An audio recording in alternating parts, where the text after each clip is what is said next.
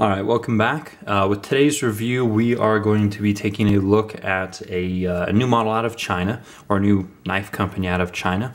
And the knife company in question is Stedemon Knives, and this is their Deep Sea Monster. So this is actually a forum pass around, and so I'm the third individual to get this knife. And that's important to consider because there are a few problems with this knife. And I think the majority of those problems came straight from the factory, although, you know, being that I'm not the first owner, I can't attribute everything to that. But anyways, I'll get into that in just a minute. First, let me kind of show you the presentation that the knife comes with. It comes in this little Pelican-y style case. Quality is so-so, and there's the knife brand. Now, kind of as a side note, you know, as of late, there have been a lot of companies that have been stepping it up with presentation and the way that the knife arrives, you know, both production, custom, you know, mid-tech, the whole 9 yards. And really you have people kind of bitching about the presentation isn't good enough, or they put too much money into the presentation and people feel like they're wasting money on the box when they don't give a damn about the box. If it's me, you know, from my 2 cents, if it's too much or too little, give me too much. So the box is fine. Difficult to open. Comes with a nice little cloth that's branded. It's kind of like Chris Reeve does, I suppose. Then it comes with a nice kind of satin pouch thing here. So anyways, just a little bit on the presentation. I like that they're doing something. That's great. So the knife in question, really what initially attracted me to this knife and this brand, if you haven't heard of them before, they are new. Just like a lot of other companies, they popped up this last year. They are China based. But what really attracted me to this knife was the beautiful handle pattern. I guess this is like a Yenzi Anzo style pattern, I believe. Maybe it's slightly different now that I'm thinking about it, but anyhow, basically you have titanium. It's been machined or milled to give it a great pattern, a great texture, and I've always been interested in a titanium knife that had these type of grooves or cutouts in the handles. I've always wanted one, I've always wanted to try one, but for the most part, they're predominantly on custom knives and ones that I'm kind of out of my reach at the moment, so. Anyhow, I saw this, I was really attracted to it, and I really like it. It's actually really cool. So let's get this open, and then let's talk about the specs real quick. So we have a D2 blade, beautiful satin blade. It's got a nice belt finish on there. Handles are titanium. They're TC4 titanium, I believe, and again, they have that wonderful milling mark. Titanium pocket clip. It uses the one screw and then that little protrusion style there. Nice lanyard, hole on the back.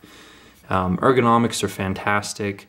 Great in hand. I think the knife and the company really has a lot going on for it, but again, there are a few problems with it. The blade length is 3 3/4. Pretty much the cutting edge from here down to here is about 3 3/4, and then the handle's just about 5 inches, so you're looking at about 8 3/4 overall. Let me pull up the weight real quick. This is a heftier knife. Let me tear it, then I'll measure it. So let's go to ounces.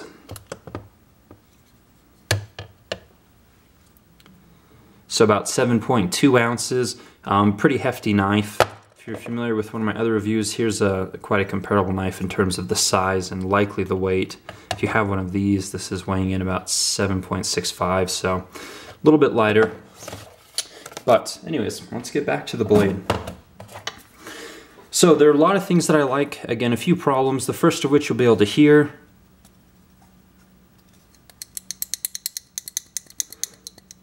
That is the sound of a loose pivot.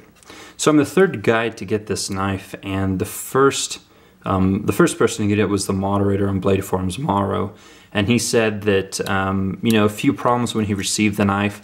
The first of which was that the detent was super strong, and it was difficult to open the knife using this kind of oval thumb hole here. So That was an issue. And then he said he tightened the pivot before he sent it out. Second guy got it, or the first guy on the list essentially after the moderator, and he tightened the pivot, sent it out. And then the second guy got it and he tightened the pivot, and he sent it out. And I'm the third guy to get it, and the pivot is again loose, quite loose. And it uses this hex on one side here, and then on this side you'll need something to get into these grooves. I don't really have anything handy, so I haven't been able to tighten it down again or take it apart and Loctite it. There are a few scratches, as you can see in there, from people having to go in and tighten it. So you can see it's been marred up a little bit. So it's definitely been tightened a few times, and I just didn't really feel like going in and Loctiting it and trying to tighten it a third time. So the pivot's loose, and that does create some play, obviously. You won't be able to see it, but yeah, there's a little bit of play in the blade, of course, because the pivot's loose. The other large problem is that the over travel stop here, which I'm assuming is not licensed before people start throwing that in the comments. Let's just assume it's not. This Torx, this is actually loose as well. And then I went to go tighten it, and the Torx is actually stripped out. Now again, since I am the third person on the list and essentially the fourth person to see this knife, I can't say that it came that way from the factory. I don't know if someone else tried to tighten and stripped it. No one said that they did, but in terms of good practice, as a reviewer, I really don't know if it came that way from factory. But this is stripped, this is loose, and it keeps becoming more and more loose.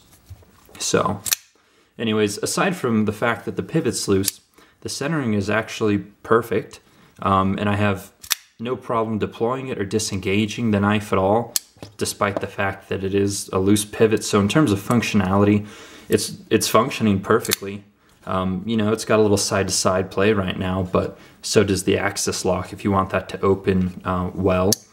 Another assumption of mine is that, assuming I did tighten down the pivot to the point where it was nice and tight, that might put that might make it difficult to open the knife, which is what Mara, the moderator, had commented, that it was quite difficult to open. So maybe the fact that I can open it readily and reliably is due to the fact that the pivot's loose.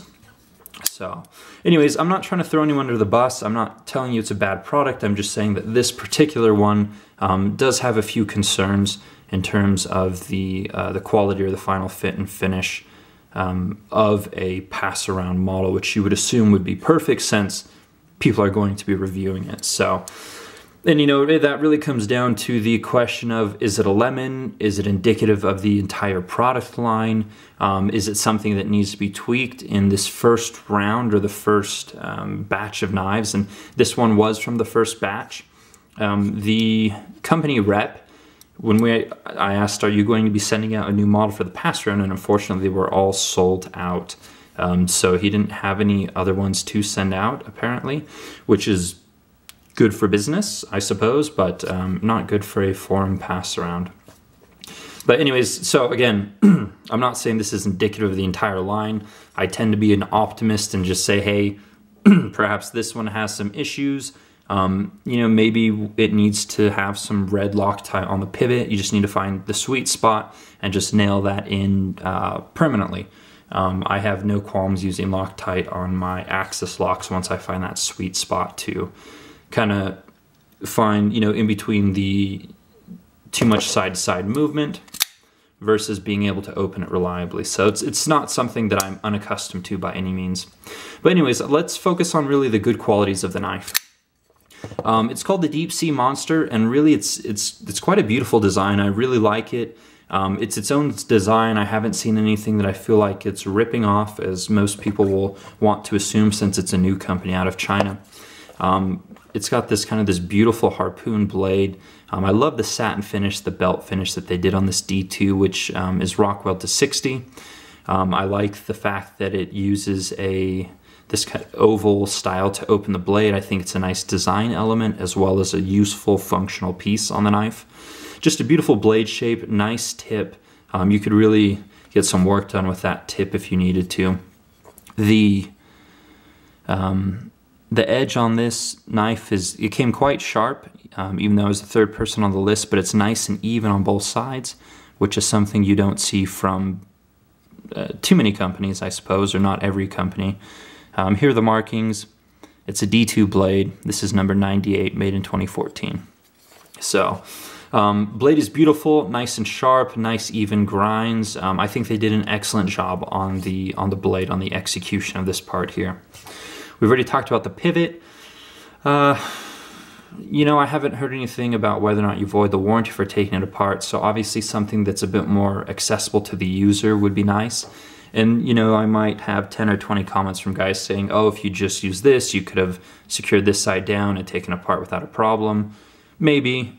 I couldn't find anything. I don't want to scratch it all up, so it was not very user-friendly to me, although there are people out there that perhaps have the necessary tool for this side here. So anyways, jimping on top is nice and functional. The primarily jimping is found here on the handle, and then you have a little bit on the blade. It's all very functional, locks your hand in very, very well. So well done on the jimping. The actual handle itself, again, I love the pattern. I love the fact that it is a, you know, milled in this, I don't know, it looks kind of like a katana wrap, or maybe it's the Yenzanzu type pattern, but it's beautiful. And what it does is it offers a very, very comfortable experience in the hand. It just, you have all these little grooves where your fingers just fall into, and it gives confidence in the grip without being, you know, gritty or anything. It's got, you know, the smooth bead blasted finish. It's going to get that pocket worn look, so if you're a Chris Reeve fan and you like the pocket worn look, this knife will pick it up quite readily, I'd assume. So already some marks on the pocket clip there, as you would expect. So I love the handle. This is the first time I've seen it in a production knife, especially in this price range, which I believe are less than $200. The sources where you can pick these up are on their Facebook page, and then they also sell on the AliExpress.com, I believe it is. So the handle is very well executed, very well done. I really like the way it feels. The lockup is perfect. Again, I can't tell you that there's no play because the pivot's loose, but assuming that the pivot was tight, I don't think there'd be any play. It engages right at about, maybe 20–30%, but it's quite nice engagement, no stick whatsoever. No up and down play by any means, so I think they did a great job with the execution of the lock cutout, the lock bar there. And then it's smooth. It's very smooth. It uses phosphor bronze washers. It's very smooth, but again, with the problems with the pivot, I can't really speak for the entire product line. I don't know if maybe they aren't very smooth because the pivot has to be super tight to keep it from having any play. I mean, there are a lot of unknowns because of the problem with the pivot, but what I can tell you is that the lockup seems to be perfect, and it is smooth and centered even with the problems. So, backspacer. I believe it's also titanium. I didn't take a magnet to it. I wasn't too worried about it really, but yes, titanium pocket clip retention is very, very strong.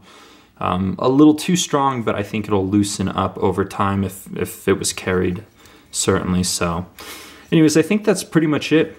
Let's take a look at some size comparisons.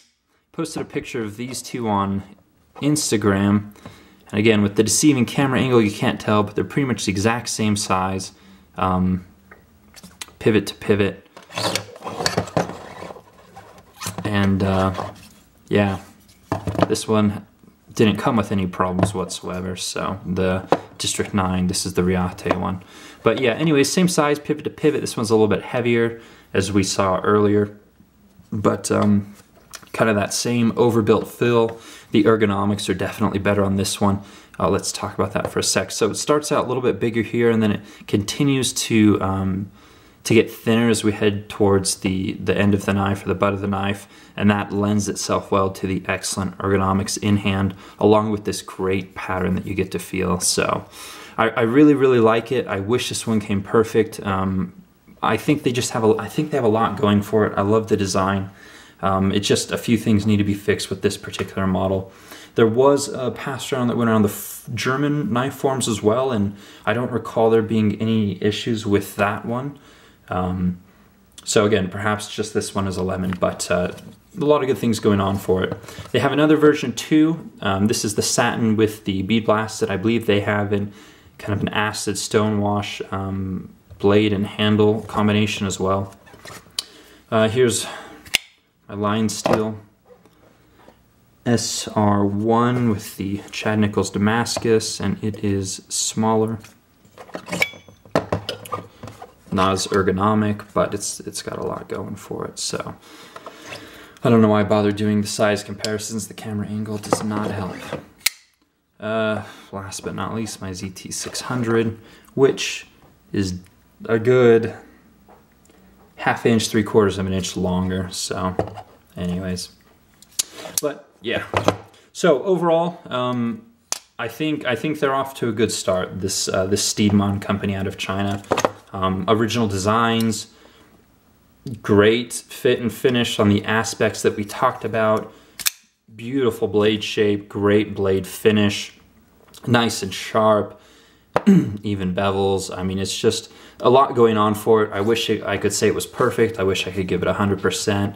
But just keep your eyes and ears open. I'm sure there's some threads on various forums about people and their experience and their quality, but you know, I'm probably going to give them a shot later on. I may end up picking up one of these models because I really like a lot of what they've done.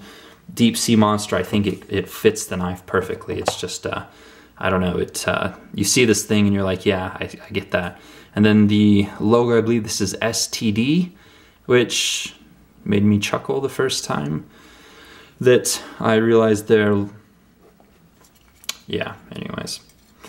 So one last look at the knife here, and then we will go ahead and end it. If you have any comments or questions, I will do the best that I can to answer them, but this knife will be going off to the 4th person on the pass around soon enough. So it'll be out of my hands soon. And yeah, thanks so much for watching. Hope you're enjoying the videos, and take care.